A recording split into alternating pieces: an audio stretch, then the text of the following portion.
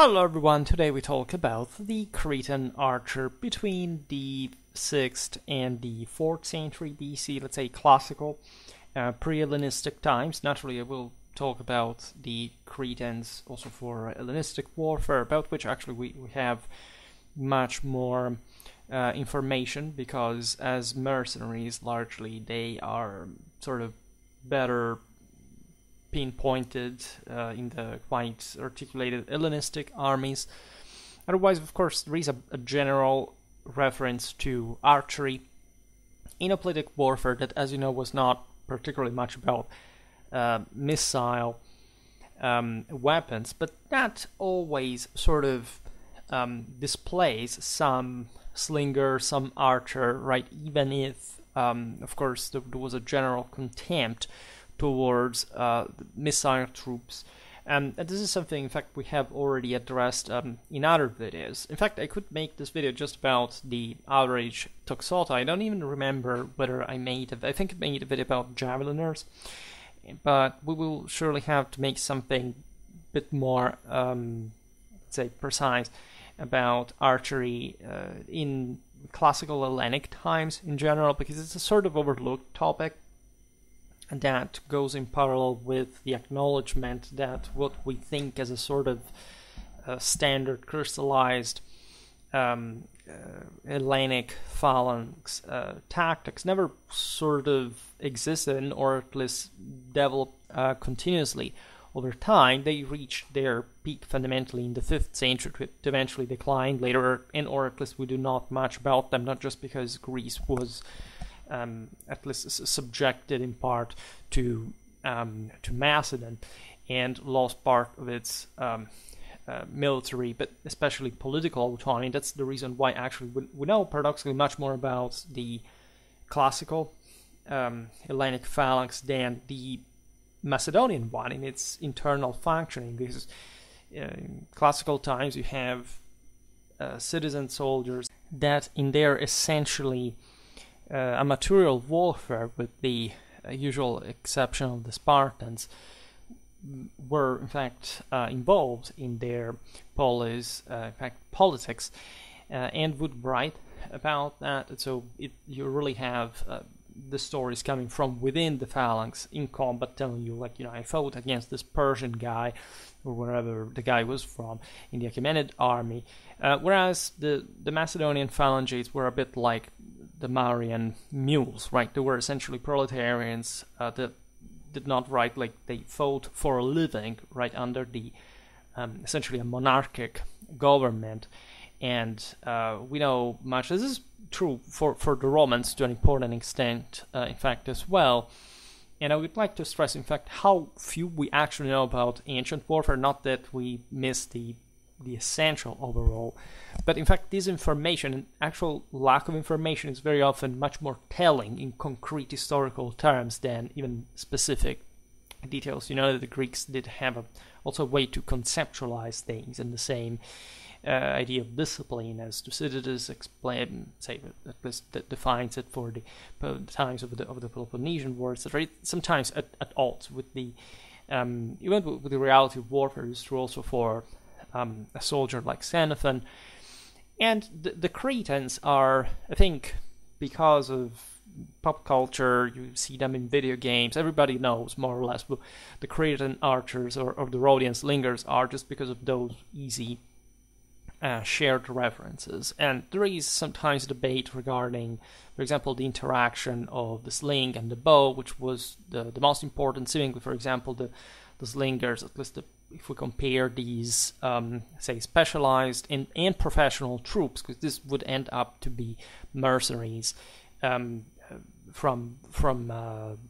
considerably old times, because you see, Crete, yes, was Hellenic, but it did not belong to the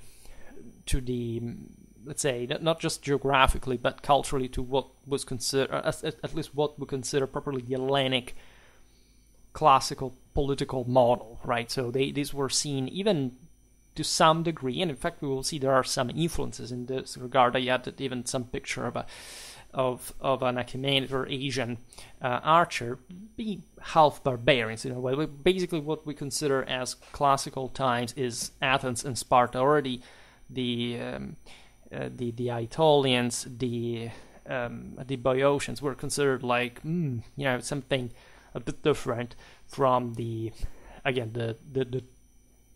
deepest, at least the sense of what we consider the Hellenic phalangitic model. And we have seen this in multiple videos. I made it, for example, a video about Leuctra that illustrates how, in fact, eventually in the 4th century, that same model was surpassed, how eventually the Macedons came into play, in fact, as a different political monarch, was something that, in fact, would surpass the classical phalanx, and that technically was not about another phalanx, right? The mistake that people tend to do is considering Macedonian tactics just as an evolution of the Hoplitic ones. They have absolutely nothing to do with that. That's a combined art, something that the classical Greeks did not have. And in fact, when you look at these missile troops, what you realize is that they were not just the spies, but objectively they hadn't had the possibility in that specific society to have any significant relevance. It's just during essentially the 4th century BC, the late 5th, that Greece sort of overflows. At least you have an Athenian thalassocracy, you have certain specific militaries needing to operate in different territories, also to hire, in fact, mercenaries, people who would be out there and that wouldn't need to come back. On the frontier and on the campaign theater, and not having to come back after a few time back to their fields, and the transformation, in fact, of the classical world that stemmed from that. So the Cretans, the Herodians come into play because while being Greek, they do have, as we've seen, this sort of fringe location and especially social background, mostly of, in fact, as islanders, shepherds. This is something you see even for the Balearic slingers, for example, that apparently, this is the most common explanation for explaining this guy's missile specialty, were pretty much dedicating themselves to, in fact, this typically shepherds, weapons, practice, and that would allow them in the center of the Mediterranean to be hired by interested powers, right? And that would pay them also considerably to go abroad and to make a living out of it, and considering also in part the piratic lifestyle, this is not just about spending their lives about watching over sheep and magically becoming it was also about that. Stealing other people's cattle, this a habit to killing somebody every once in a while is completely normal. But it's also the broader attraction of, generally speaking, poor populations. If you look at Rhodes, it's one of the great polis of ancient Greece, but in general, the countryside, the hinterland, is something else. And these, let's say, the depressed people tend to make great mercenaries. This is true, in fact, also for the other, especially northern Hellenic realities. This is true for also the Anatolian hinterland to some degree, with the difference that, however, they are part of the same Hellenic background in the, again, strictly political sense, that they do belong to an orderly community with some, rights or degree of representation, and therefore they are sort of more confident. They're also individually more valuable in a way. It's fair to say that the Cretan archer was, even in his relative misery, a better off individual in a general sense than, I don't know, somebody from the hinterland of Asia Minor, right, under Achaemenid rule. these are just liminal concepts. They're not so important to the story. Being Greek, of course, was an important gateway to further interaction among this very effervescent people that was, as you know, blessed by the location, by their land, by this connection with many other on the fringe of the great Achaemenid empire, and emerging with a moral load in these centuries that was able, in fact, to challenge the same Persian sovereign, and succeeding in their homeland, right, to defend the same. And in general, we get to know about these populations because, of course, they are better documented to some extent compared to other people, right? It's fair to say that Cretans were specialist archers in the Hellenic armies. They used, differently from the Hellenic archers, like of the Hellenic mainland at least, composite bows, right, which were also fairly large and used an arrow similar in size to the Persian one, but with a broad head still. Of course, the Persians would have broad-headed arrows, but since the Cretans would be used in this era in which, on average, the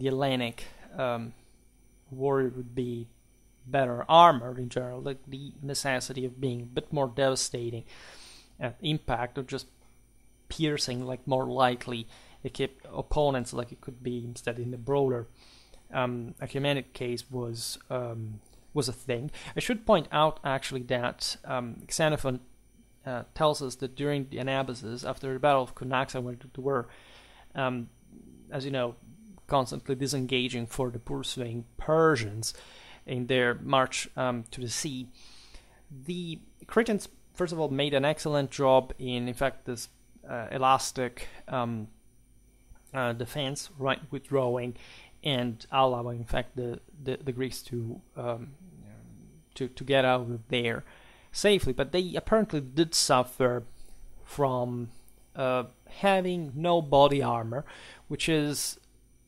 in this case, compared to the Achaemenid forces that were, in this sense, more habituated, at least to some sort of, at least greater importance of archers in their warfare, making these, on average, more armored. Something we have seen so far just in Assyrian warfare that in many ways would be, like in the essentials, continued, especially in arms and armor, by the Achaemenids, like in a general concept and style of war. The Greeks instead despising archers, having, like, we tend to see the Hellenic political warfare as, these are democratic citizens, right? They thought of themselves as part of modern republics. Wrong, right? Even the Hellenic hoplite was, again, with the usual exception of the Spartan, that was also not this enormous much individually, because most of their effectiveness was about collective training, and to, again, we will talk about, I made a video about the Spartan drill, telling the truth. There's nothing to take away from the Spartans, of course, but speaking of the average Hellenic hoplite, is by the historical definition an amateur, right? Indeed, the Greeks conceived the fact that of fighting continuously just being a barbarian, a lifestyle, and since they were instead spiritually superior, they had something like the polis that had, in a way, again, won in terms of individual liberty over the tyrants in their sort of slave subjects, right? But in their mindset, they are very far from considering themselves as simply, some sort of average guy, like we're all equal, whatever. They are actually very chivalric minded. Take away the strictly equestrian meaning of the same, but these, even the last hoplite from the rare ranks is fixated since childhood in a sort of monomaniacal way with such a serial, psychopath like Achilles, right? And this is what also one of the few good things that he is for, is showing that every single idiot can smash himself against an enemy, getting himself killed. Right? That's not actually the prerogative. And these Greeks, like these hoplites, would actually do it way more often than we think. There wasn't that sort of post-Vietnam trauma made up idea of the hoplites all rigidly compact together, voo to anyone who abandoned the formation. It was actually a much more dynamic thing. Surely, yes, similar to that thing, but not to the extreme and crystallized extent that we think. And so the idea, however, is, of course, and this is always an important distinction to stress in strategically, is that heavy infantry is decisive, right? Here, at least, it is, in the sense that cavalry is not decisive. The Hellenic, culture is, in this political sense, indeed designed against the late Bronze Age chariot aristocracy of some sort, to some extent, even though the Greeks, to an important degree, are also, during this time, especially in the colonies across the Mediterranean, are fairly fixated even there with the usual universal symbolism of the winged glory leading the chariot, of the hero, like in the Bronze Age warfare, Iliad lifestyle. But he loads, as such, also the lesser element, which is by definition also not non-decisive, that can go at war just with the bow or the sling, right? Except we always see in Hellenic battles, here and there, some sort of missile element that does not escape. Like, if you have ever studied Hellenic warfare, you know that there is never such a thing like the theoretically categorical image that we have created of just two thickly packed phalanxes clashing against one another, and that's it, right? There is always, here and there, an exception. The phalanx is ordered in a different way from one another. There's some asymmetry. There is cavalry here. There is missile guys there. There are different maneuvers that even accidental, because actually the hoplitic levels at this point are not meant properly even just to maneuver or whatever.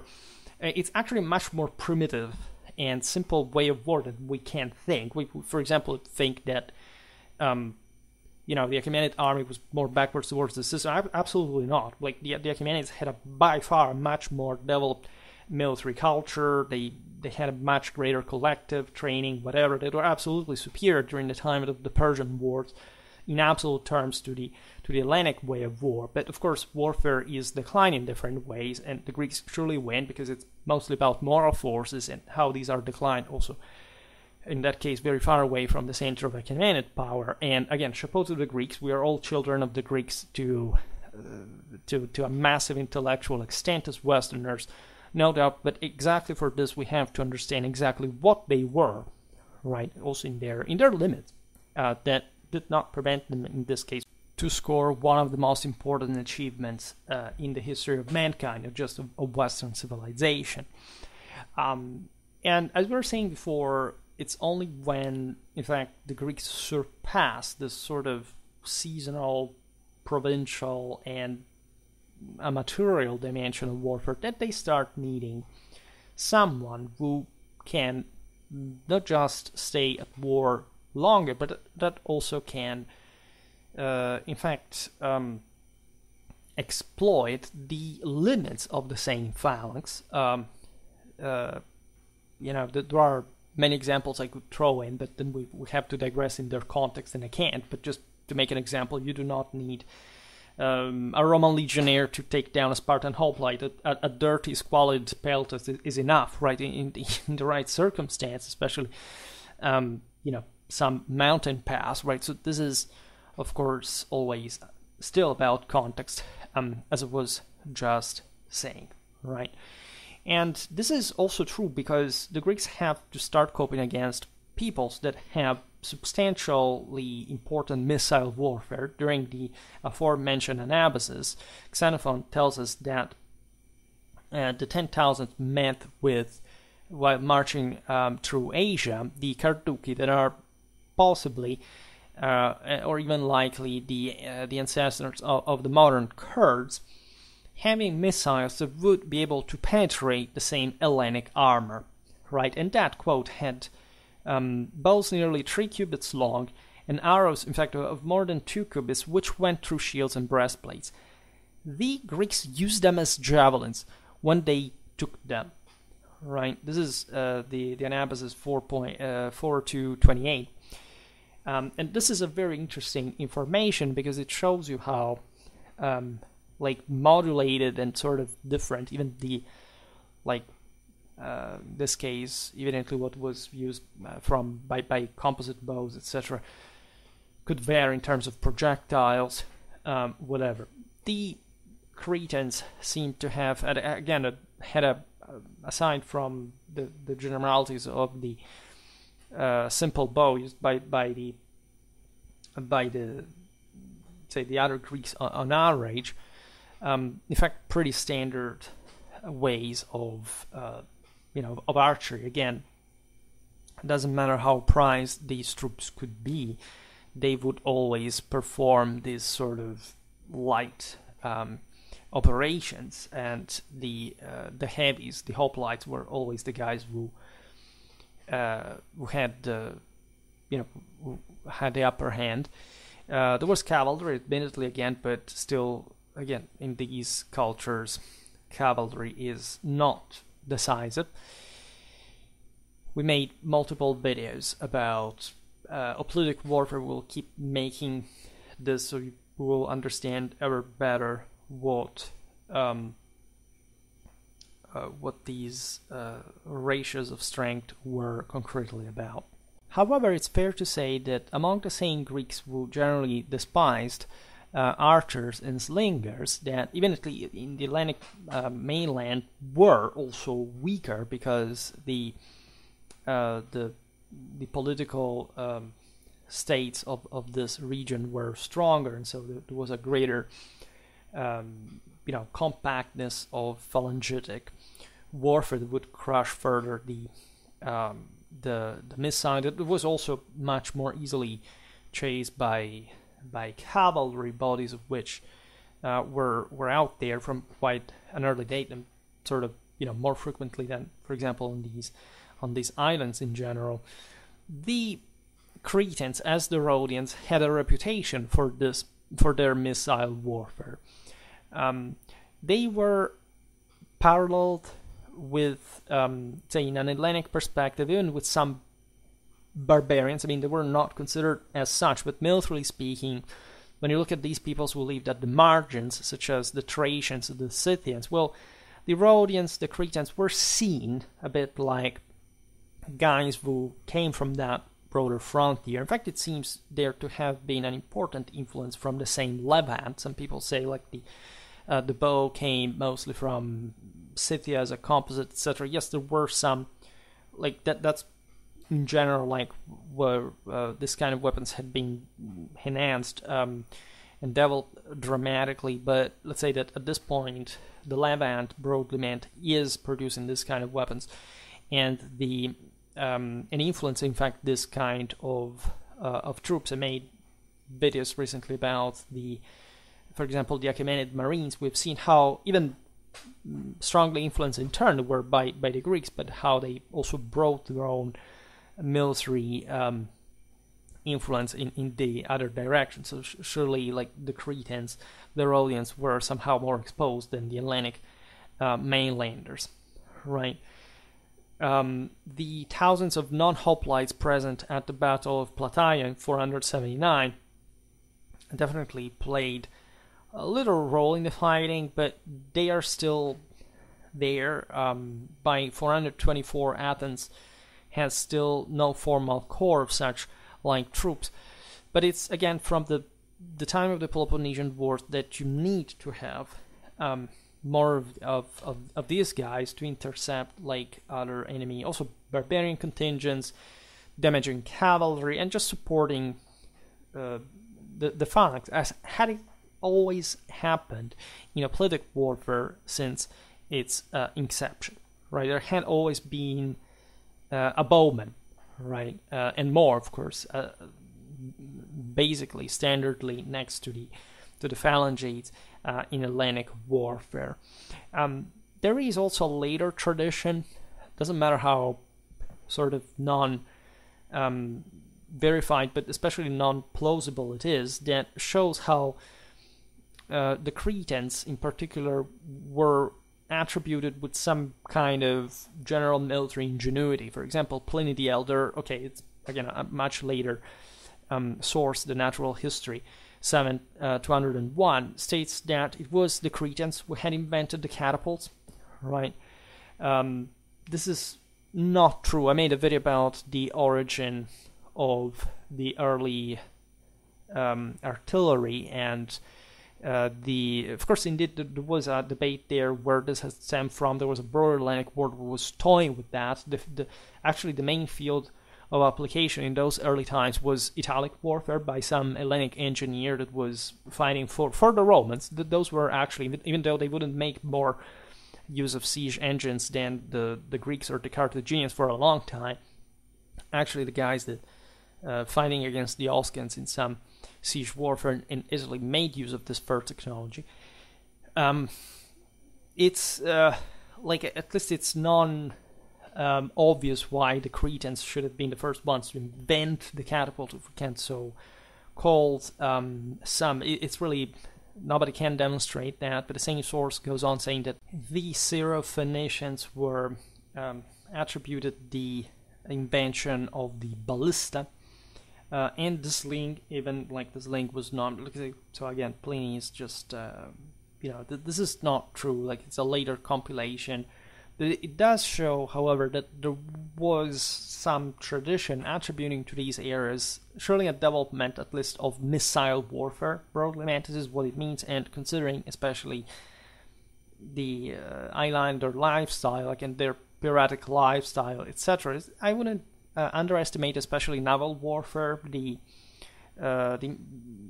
historical development, even think about during the Middle Ages, at sea, of crossbow technology, etc., that could be connected in part, among the other things, with the fortune of not just the Cretans but also the Rhodians, so not just bows but slings, which again the composite bow is a relevant aspect. Like, we know that these troops were kept being used by the Romans among their auxiliaries, so it's something that went on for centuries.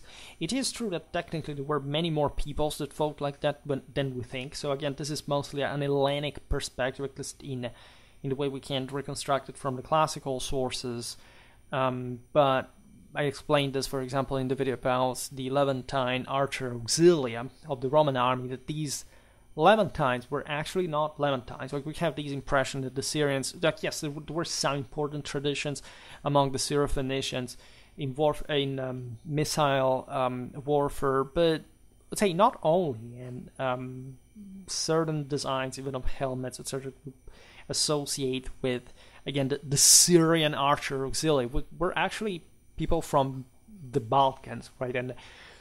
And do not underestimate in there the Iranian influence of the steppe. And in fact, as we were saying now, in the development of the same bow from Scythian times, I made a video about Eurasian steppes warfare that sort of explains this from the very origins of this technology.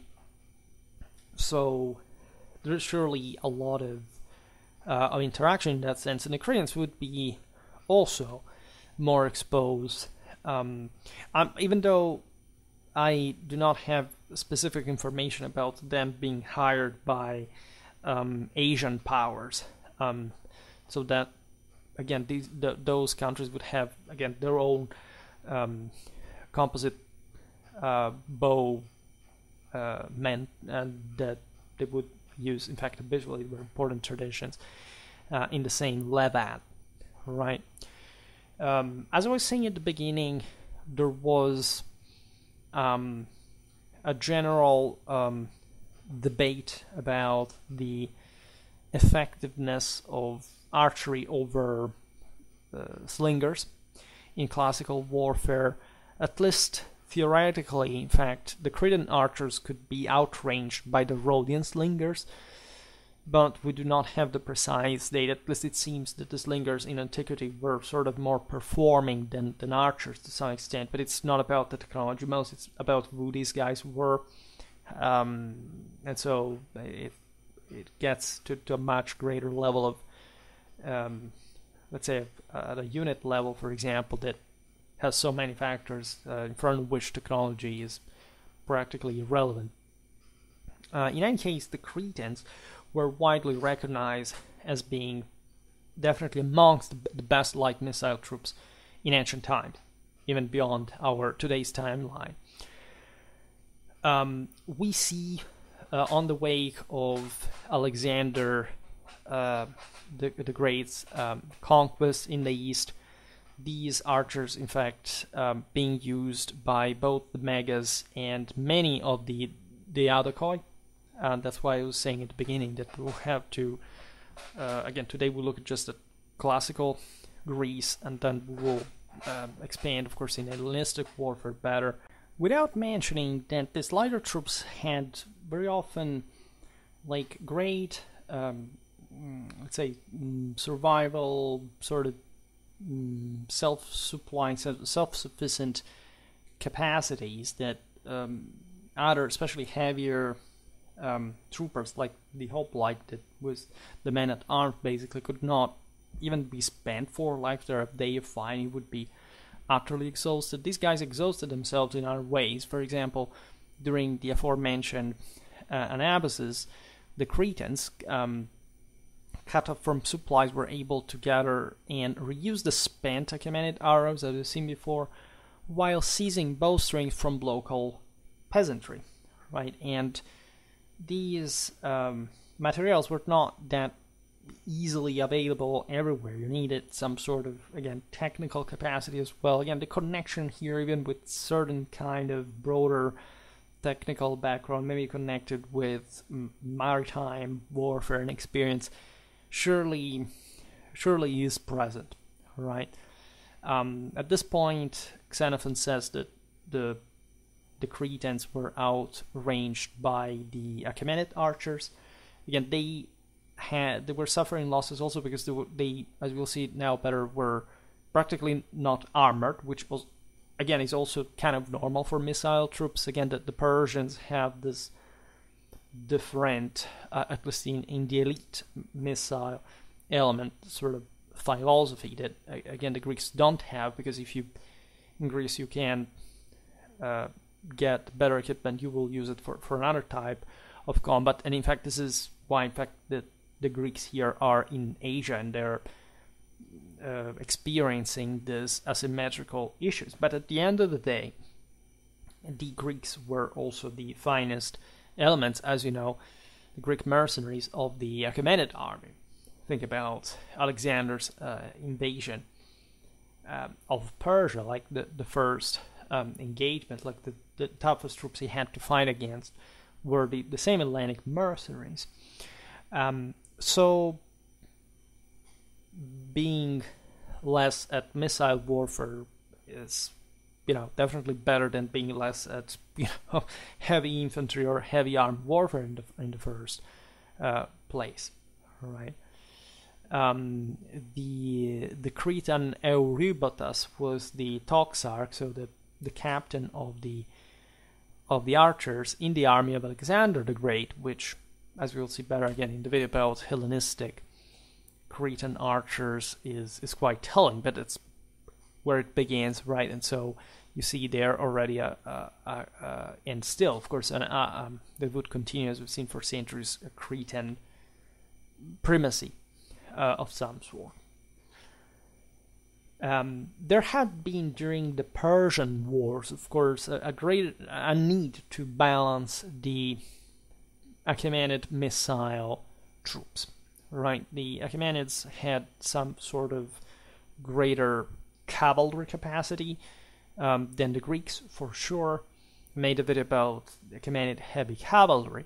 They, however, had on average not as heavy infantry as the Greeks did. Right, they could access some of the best sort of medium infantry from the mountaineers of the Mashrek, very agile forces, very warlike, more barbaric, like from a Greek perspective, which means actually more dedicated to violence on a regular basis than the average Hellenic hoplite. But again, here, like, you have the political rationale of the Hellenic city-states that is emphasizing instead some sort of greater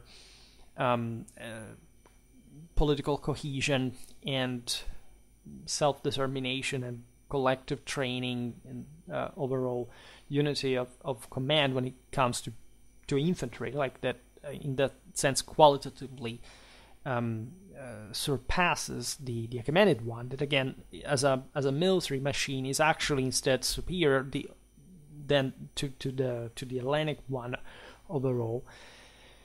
There is also another function of missile troops that, of course, is connected with siege warfare, that overall the Greeks, also through the development of their own city walls and military engineering as a whole.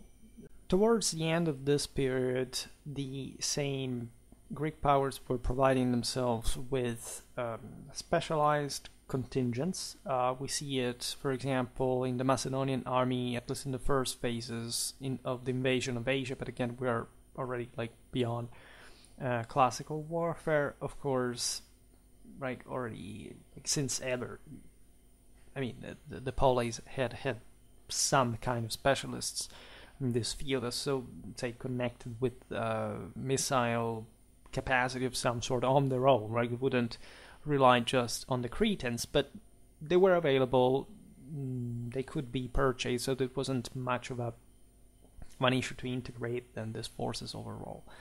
Because what mattered was the fact that, again, these guys were sort of professionals in their own regard. They were specializing just in that type of warfare.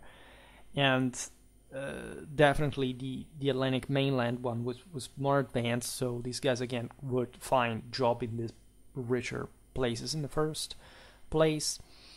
Of course, the bow, the toxon, was a weapon known in Hellas from the most ancient times. You find it in the Iliad, in the Odyssey. It was, however, considered, as we already know, a secondary weapon, right? Of lesser importance in warfare, and again, even depreciated. Not just because, in fact, there was a stigma concerning the fact it had mostly come to be developed by the barbarians, but because, again, of this chivalric mentality, like it allowed to hit your enemy at a distance without fighting in melee like a true man. There is a hint of this in the Iliad, because Paris is Hector is the hero actually kills most people disproportionately in the entire poem, but Paris, that of course is the guy who causes the whole problem with Menelaus and Helen, actually kills an important amount of people compared to other heroes with a bow, right? And the idea that the Trojans, in that sense, from the Asian side, would be also more about this, because he's also kind of the only one that finds that way, sort of shows like the sinner, the guy who causes the world problem, but also is not really irrelevant in the world picture. Also in terms of kills, does use the bow, right? And if you read Tyrtaeus, okay, we are in the sort of archaic phase of phalangitic development, but of politic development to be more precise. but he talks to us about bowmen, and he doesn't, for example, talk about the spear as the first weapon, but the sword still, because of course at that time the politic phalanx was not yet mature. Not there was something teleological or deterministic about that, which again would be fully accomplished in that within the peak of it in the 5th century. Strabo, Plutarch talk about this cowardly nature of the bowman, simply because again it was not like it was just an inferior type of warrior in the first place. All right, it was not decisive, and nowhere essentially missile weapons, not even in the steppes, were decisive, in spite of all the relevance that the bow could have, even symbolically, even just as a type of training. For example, the same Odysseus, the same Ulysses, as you know, when he comes back home, he's the only guy who can draw the bow of the king. It's connected with kingship, but the Odyssey is also a bit more Pelasgian and less Indo-European than the traumatically brutal Iliad in the first place, but at least these are the same heroes of the Trojan War, so you can see there a bit the sort of various influences and the fact that in the Aegean, even if there was also Crete, right, and the kind of archers that it was able to produce. And there were surely other places where, in fact, the art of archery developed, but Crete was truly like a center of this. We don't have to think just rough shepherds, putting this to practice because they used to shoot at birds with that. It's not really how it simply worked. It was always an important promiscuity between warfare and hunt, for example, because you can't really draw the line there. We are, however, showed archaeologically that the almost totality of Hellenic arrowheads find are in Crete, right? And in fact, the same literary references to the Cretan mercenary archers accompanying regularly the Hellenic armies confirm as a general picture. So never think that archaeology is more important than historiography. Historiography largely, overwhelmingly is reliable, and archaeology most of the time is not sufficient alone just to give you the explanation of what literally historiography tells us, and that is in spite of the best skepticistic moral relativism of the modern times, repeatedly reconfirms its validity in the history of mankind, slapping pretty loudly in the face any we need the material proof of this, right? Spirit is way more important than that. Read historians, read people in the past, because you're severely more stupid and incapable than people who lived in the past. Remember that when you open a history book. So initially the Cretan bow was surely not so big. It was used at shorter range for like direct fire, sort of point blank. But Xenophon in the Anabasis 3:417 tells us that the Cretans had learned from specifically the Persians, so here the Eastern influence, to shoot with the bigger, in fact, Persian bow, right? And or at least learned from the Persians. I mean, they had been influenced by that kind of warfare, and that's how also they had become more specialized in that, even because they were already making a living out of that, and so they began to develop further this ability, right? There was sort of this more arcuated parabolic trajectory that increased considerably the range, and also just the capacity of carrying that out with volleys, zone fire that was, as you know, in in warfare the most important type of tactics, missile speaking. I mean, you throw these volleys that have to concentrate the volume of fire onto a specific target, screw precision, be accurate, and try to, in interest of time, to concentrate as much of these projectiles in a single moment, right? Because that makes much greater damage than the exact same amount of projectiles diluted in the same exact amount of time between a volley and another, right? And again, if you hit the same amount of people, hitting them all at the same time is the most important thing, because the damage is primarily psychological and only secondarily material in warfare, as always. So in the 4th century BC, you see essentially, again, this Achaemenid bow being the Scythian one, if you go back, but through, in fact, this Oriental medium, not the general. I mean, there could have been actually throughout the same Greece some sort of Scythian influence in archery development. This could have not really been otherwise, because that's where most, technical developments were coming from.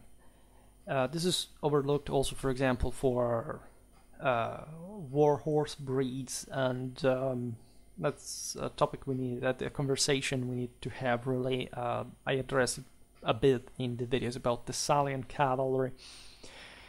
But it's also true that at this point, the Achaemenid influence in Hellenic warfare, even before the Persian wars, was very strong. So technically, the Achaemenids had, yes, emerged. I mean, the Maids did, essentially from Scythia themselves, but let's say there had already been a capacity of, we've seen it for Assyrian warfare, to foster a robust archery tradition, getting the technology from the steppes, and more so, again, there was a balance of influences in general, right? The composite bow, what it is, it's basically made up of different materials glued together. There is a wooden sole that basically constitutes the basic structure. Then you would add from the internal side, so the one that gets bent from your side when you draw the bow, that is made of horn, and so then in the external side, a series of animal tendons strata. And so if you combine these materials like that, you basically improve the resistance, because the horn inside is the one that has to bend the most, it has to get more pressure in itself, so you have to resist the most. The tendon instead can it's more elastic, it can be extended outwards the most. This improves essentially the resistance to the solicitations in a selective way in the different parts of the bow. And the fibers of the tendon resisted effectively to the tensions of traction external part. The horn, again, offers this excellent resistance of compression internal part. And in order to be used, the bow had to be drawn by making leverage on your legs, by the way, bending it from the relaxed position to the say shot configuration, if you can so call it, in order to allow the application of the string that was normally constituted of animal bowels. As we were talking about before, speaking of the Cretans searching in Asia locally for in fact, bow strings, these were not materials you could find literally everywhere. That's something we at least animal bowels, you have to treat them in a particular way, etc. So that's something we tend to overlook in warfare. Okay, this, it's easy and just to make a catapult string, whatever. No, you need literally Asian women hair to do that. You can't quite do that. A Hannibal in front of Rome could have not besieged the city, among the other things, because it did not have artillery readily available, among the other strategical and logistical concerns, and you could not really just build everything immediately. everywhere. It's interesting, I refer to this because, as we've seen, the Cretans were referred to even as having had some sort of connection with early catapult development, and we've seen how essentially the made a video about the belly bow, right, the gastra fetus, being essentially just a bow with a guide, right? So it's of course it's a crossbow to some extent, but it's still the same thing of a bow in a different way. So all these know-how, all these technical capacities were part of that same specialty overall. Knowing how to use a bow is not easy, right? The belly bow, in fact, is easier to use. The bow requires more training and a long time in practice. And again, the Cretans were specifically specializing with this. It's a bit like, it's not even to say that every Cretan knew how to do that. Actually, we tend to forget how, especially the early archaic hoplites, were likely, considering their lifestyle, the fact that they had horses, they rode on them to battle, and they were fairly aristocratic. They went hunting, etc. They surely knew how even to use a bow from horseback. This is absolutely normal throughout the entire European history, the sedentary one, right?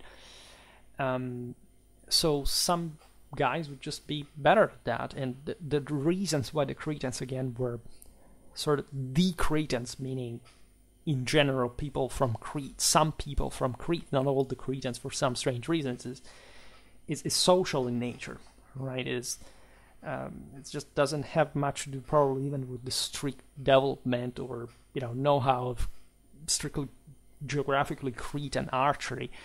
It's like saying, I don't know, think about the English armies of the 100 Years' War. For some reason, there are a lot of people who still believe the completely nonsensical notion that the Welsh allegedly would have been any better or worse than the English at archery. Since modern people are stupid and obsessed with technologism and the idea that a people is more stupid than another, they even went as far as saying that the Welsh had taught the English how to use the longbow. That of course was actually a weapon used everywhere in Europe and also made in the same exact identical way every single where since prehistory. Because they can't think that there may be a reason why there were so many Welsh in the archers of the English indentures, the 100 Years' War, simply because the Welsh just were poor and just a subjected people to the English, and so they would more regularly be guys who would go out to war for a living. And actually English archers were even better renowned, especially of the royal forests, and even paid more for that matter. So that's how myths are deterministic. Teleological myths are created in people's minds, but we have to train ourselves to be much more open-minded in the actual meaning of the word, which doesn't mean to be a morally relativistic leftist that accepts any nonsense as moral or scientific truth, but actually, in fact, what this really is, that is being able to integrate knowledge in a progressed amount of consolidated moral and scientific higher education and information and capacity of criticizing it analytically, which of course has nothing to do with the previous predicament. So this is also what we have to think about the Cretans overall. And so before making this video, I was actually thinking, like, I have to stress also how these Cretan archers were, aside from this characterization, pretty much like another Hellenic archer. Just, of course, there were composite bows in the Hellenic terra firma, right? There were composite bow and pretty much everywhere in Hellenic culture, but just prevalently you would have the simple European bow, and again, not particularly developed archery.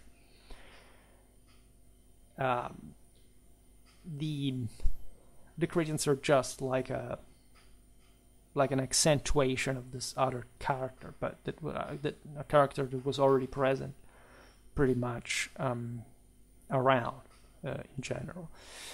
For the rest, how would this Cretan archer look? accordingly, we can think that equipment would vary considerably, even though light infantry is mostly bare, like it doesn't have much equipment in the first place. In fact, the same Cretans who accompanied the 10,000s of Xenophon had no body armor. As we've seen before, they were vulnerable to the Persian arrows. They, however, carried the round pelta, which was, in this case, in that campaign, at least made of bronze. It would have not been even necessarily typical of that. I mean, the 10,000s were mercenaries, so the Cretans were in general, and these were Cretans as well. But the pelta was sort of a smaller shield, and not necessarily shaped in a way different than another. That's mostly circular. Then yes, I know that there is the concept of the pelta that later evolves in another thing, but because the type of trooper evolves in another direction. But that's also another, and the type of tactical specialty, because otherwise there would have been, even at that time of the peltas, sort of to still Cretans would use a pelta that was actually as sort of buckler, again a small round shield of sort. But this would have been otherwise of sort of cheaper material. You would have had leather, wicker even, and this offers you like a minimal protection. It's mostly a commodity you want to have in hand-to-hand combat. In fact, at some point these guys would be used even as scouts, as troops that you would engage against other light ones, against other archers in some context. So it would have not been strange for a Cretan to have, in this sense, like Xiphos, some sort of primary weapon for hand-to-hand combat, a knife, whatever. Also because, as we've seen, these guys were skilled in recovering material here and there. They were rough people, shepherds. They were habituated to skin animals, people, just find whatever they want, that they needed out there around. So they had their tricks, their ways of going. Naturally, these guys knew how to use, as we've seen, I mean, especially in the case of specialists, people that were hired in contexts of polyurcetic military, units, the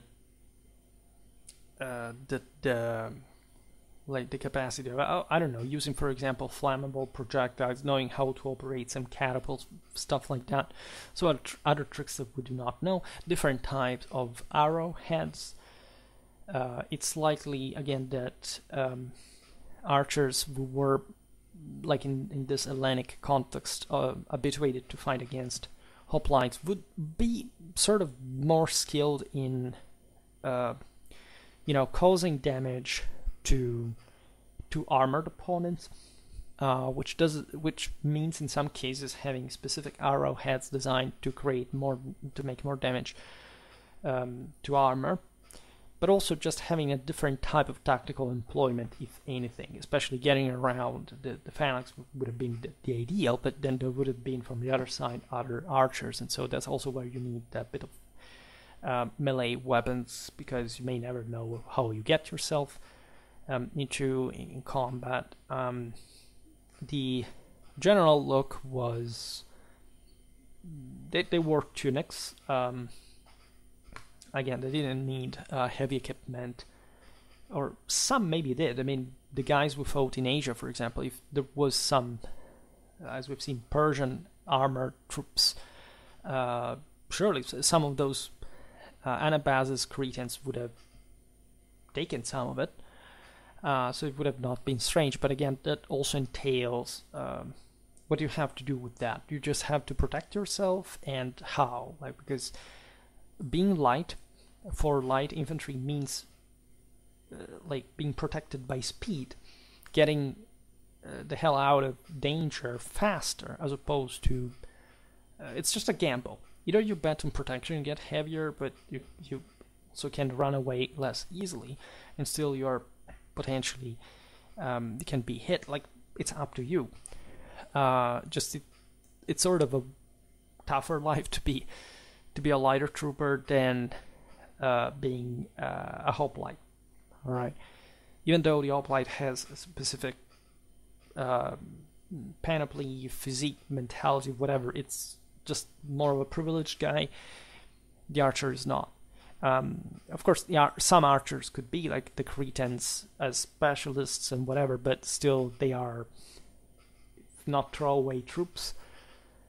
Some sort of more expendable ones in general compared to the heavier hoplite, right? Otherwise, these again are among the missile troopers as mercenaries, as Cretans, the best ones you can find overall.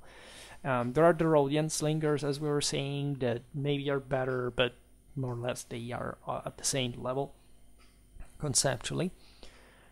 A tunic could be of different colors. We know of red, for example, as in the case of the 10,000 in the, let's say, the Cretans in the Anabasis expedition. This is pretty much it. We could stress other, say, cultural aspects. There is definitely always a lot to learn. Specific instances of Cretan archery use that, however, mostly applies to Hellenistic times because of combined arms tactics.